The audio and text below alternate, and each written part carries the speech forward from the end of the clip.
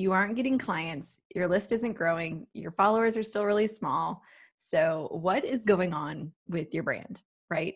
So today I'm talking about how to assess what's going on in your brand and how to ask the right questions. I'm going to walk you through my 5C framework for a captivating and converting brand.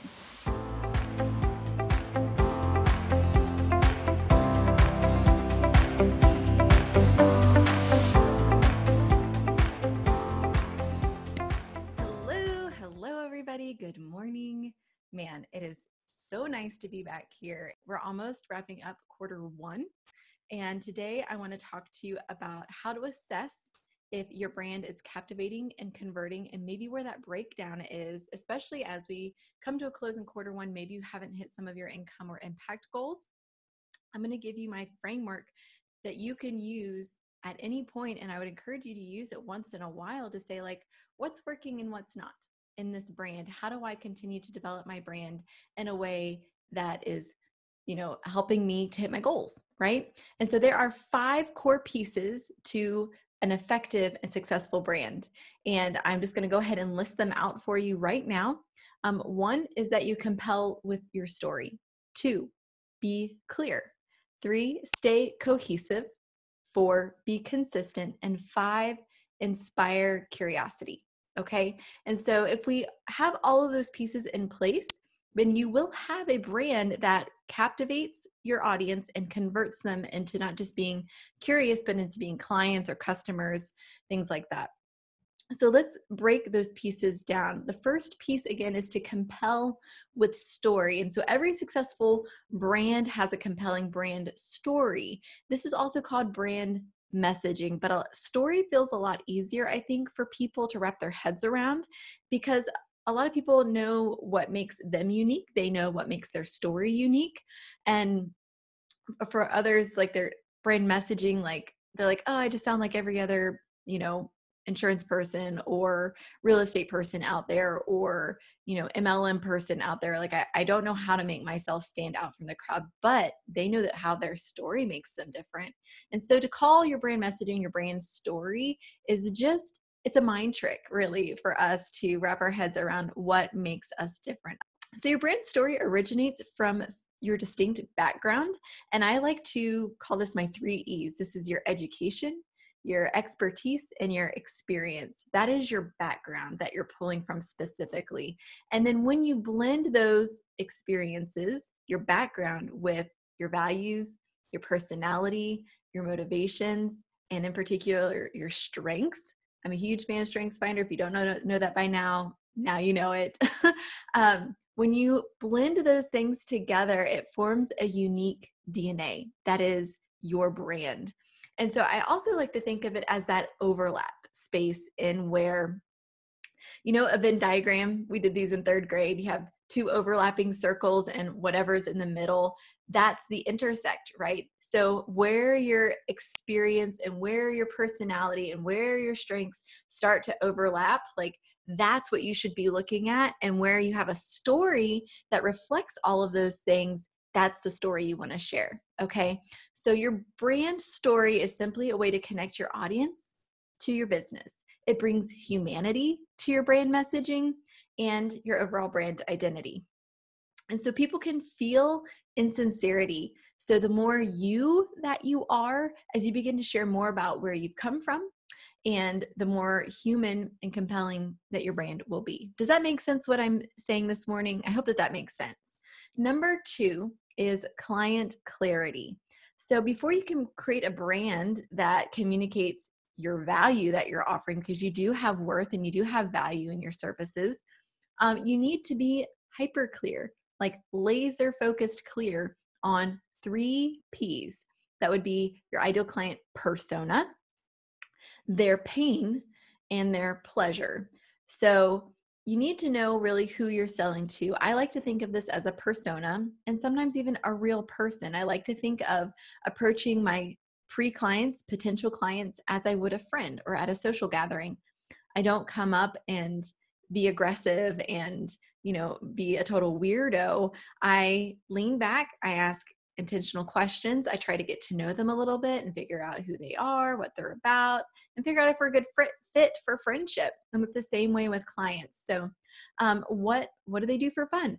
What are some of their hobbies? What is their form of self-care? Are you clear on like maybe a pain that they're experiencing? Maybe they're struggling with something, and you know exactly how to alleviate that pain and get them to a place of relief or pleasure, right? So where are they at point A, and where do they want to be point B, and how do you get them there, and why are you the best person to get them there? Does that make sense?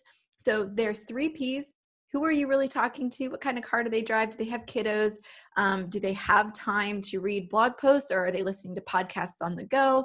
How are they consuming their content? These are things that you need to be really clear on when you start to put your brand story out there and start framing that story in a way that they're going to connect with and identify with. All right. Number 3, stay cohesive. Stay cohesive. Branding is not about putting your logo on every single piece of content that you've created and just calling that your brand. That is not branding. Regardless of what colors and fonts and graphics and overall design that you choose, an important pillar of branding is being cohesive. So this includes, all marketing channels. This is your website. This is social media. This is your personal style, right? This is in-person events. This is marketing campaigns. These are all the things that are related to your brand. And so your look, your feel, your tone, your voice, your presence has to look and feel the same across the board. When you do this, your brand appears more reputable. And it also becomes clear to those who are watching you, because there are people watching you. My mom taught me this when I was little. No matter what you do and where you go, there are always people who are watching you and paying attention. So live like no one is watching and live well, right? Live with integrity. And so people start to watch you and they start to say, oh my goodness, I think this person's really serious about their brand and their business. And if they're putting this level of intentionality and thoughtfulness into their brand, how much more so are they doing this with their other products and services? Or are they going to put that thoughtfulness and intentionality into working with me? When we look haphazard, when we look like we've slapped things together, people don't really feel confident about working with us.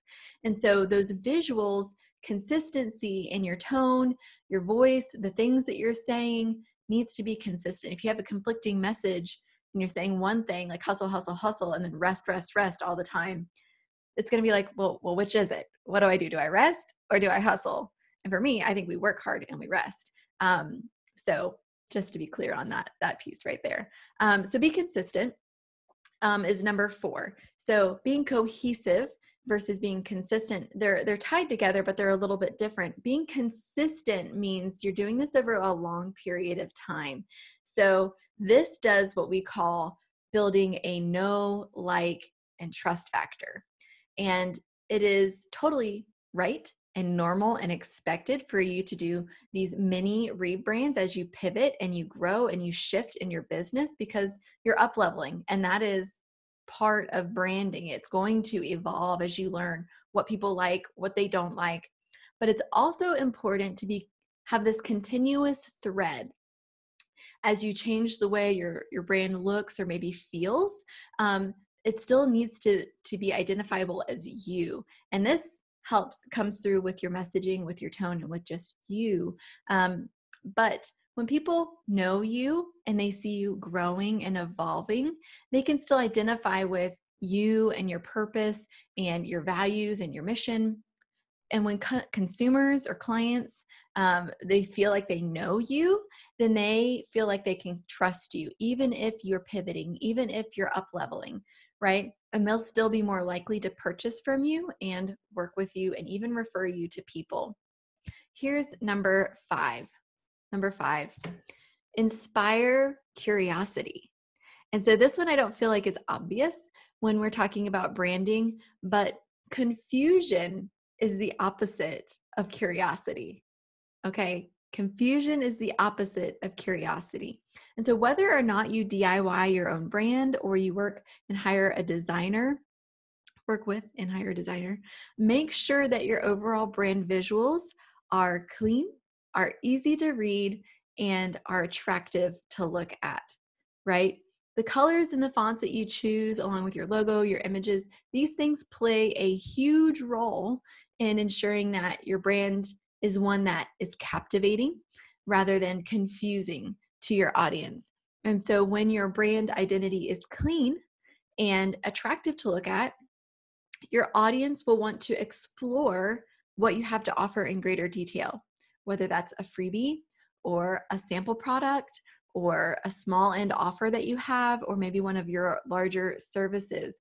When they start to resonate with a feeling or a vibe that you're giving off, and they start to see and experience your presence, your online presence, or your in real life presence, then they are more likely to say yes to what you're offering because they're curious, they're interested, they want to know more. And that, my friends, is a captivating and a converting brand. Does that make sense to you guys? I hope that it does. I wanted to try to break some of this core stuff that I do all the time down into something that is digestible and easy to understand this morning. I want you guys to have a captivating and a converting brand. And so if you don't feel like you have people, you don't have any growth or engagement, maybe there's something going on with what is captivating them. And if you do have followers and you have some growth, but there's no conversion, there's no one buying, there's no one really opting into your list or taking a lot of action, then something isn't converting. And that probably has to do with your messaging. So I think it is time for a spring cleaning brand assessment, right? It's always good to take time to step back, assess. We're approaching the end of quarter one. So what is working and what is not working? And I will tell you, for people that are in their brand day in and day out, it is really hard for us to see our blind spots, even for myself. So I want you to ask yourself these 5 questions.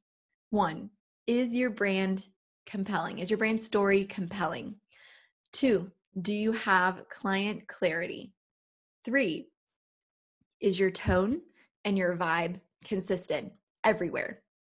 Number 3, is it cohesive everywhere? Is it cohesive everywhere? Number 4, has your brand been consistent over time? And number 5, does it inspire curiosity or does it causing confusion and people don't know what action to take? Okay, so branding is not necessarily a one-time investment. You don't have to work with a designer, but you should work with someone to help you get extra eyes on what you're doing. I can't tell you how many times I've jumped onto somebody's website and I've gone to click on one of their homepage buttons and it does not work. It is broken. It sends me to a 404 error page. Guys, this is super important to having someone just walk through all of your brand stuff, whether it's your social media, your website, your messaging. It's really helpful to do this. And so I want to help you get clarity around your brand. And I have a brand assessment mini package that I'm offering today to help you identify where that breakdown might be and helping you to either captivate or convert clients. And so normally this is $97, but today I have a 20% off coupon called 5C Framework. Sarah says, this is great info. Thank you for always being on top of all the things to keep us updated in the know of today's appealing look for our business. Well, I don't know that I'm on top of all of the things, but I certainly try to be on top of what is relevant to your branding and your business stuff for sure. And you are welcome. This is what I love to do. This is what I love to talk about. I eat, breathe, sleep this stuff. I think it's really fun. So if you're needing support around that, you can get 20% off using the 5C Framework coupon code. And I've dropped the link in the description as well to book that intensive. I have a couple slots in my calendar open for this. And if this is something that you are needing support around, I really do look forward to helping you hit impact and income goals. This is something that I just love to do. Hey, thanks for joining me today. I'm so thrilled that you spent your time with me. If you enjoyed this content, you know what to do. Be sure to hit that subscribe button below, as well as that little bell thingy, because that will also alert you as to when I've got a new helpful video coming out. But that's it for today, and I'll see you in the next one.